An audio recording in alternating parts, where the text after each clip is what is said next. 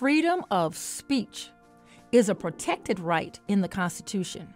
Does that mean we can say whatever we want whenever we want to say it? No. Well, I mean, it depends. All of the freedoms in the Constitution have limits, and free speech is no exception. So let's talk about it. Take a look right here. That's too close. Back up. Much better.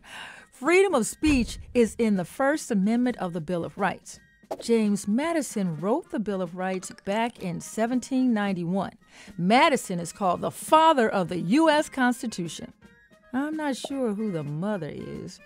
Anyway, the Bill of Rights is the first 10 amendments to the U.S. Constitution, and it was created to protect people who were kind of nervous about this new federal government that was founded a few years earlier in 1789.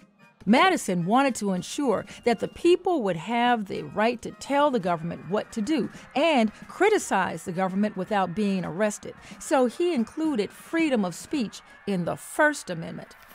Over the years, freedom of speech was expanded to include symbols and expression.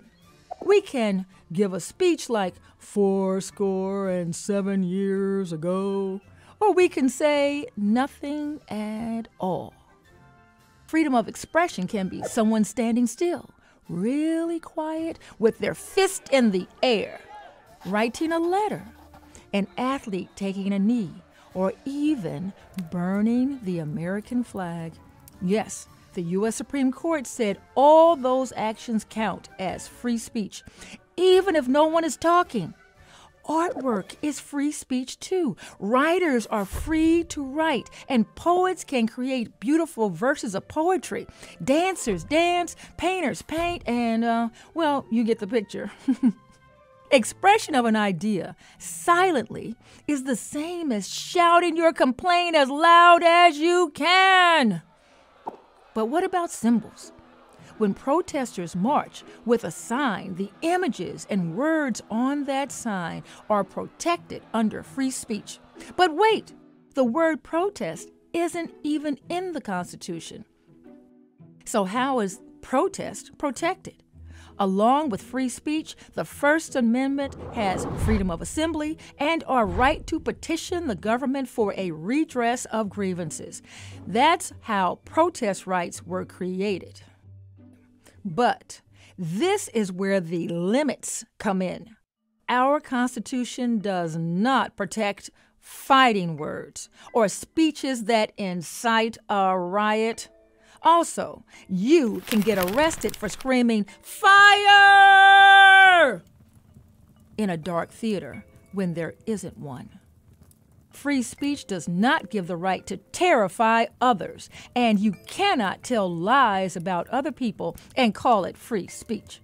No, no, no. Saying things that are not true is called defamation. You can get sued in court for hurting other people with lies.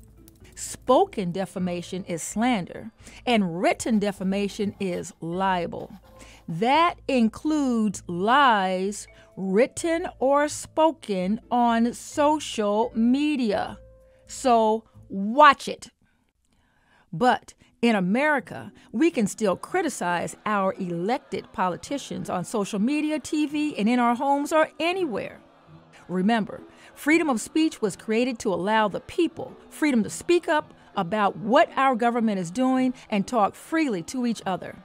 How would you know what to say about your government if you're not paying attention? Let's review. Freedom of speech is in the First Amendment. This constitutional freedom gives us the power to keep our elected officials in check by speaking up. Speech can be spoken or written. It can even be expressed without any words at all.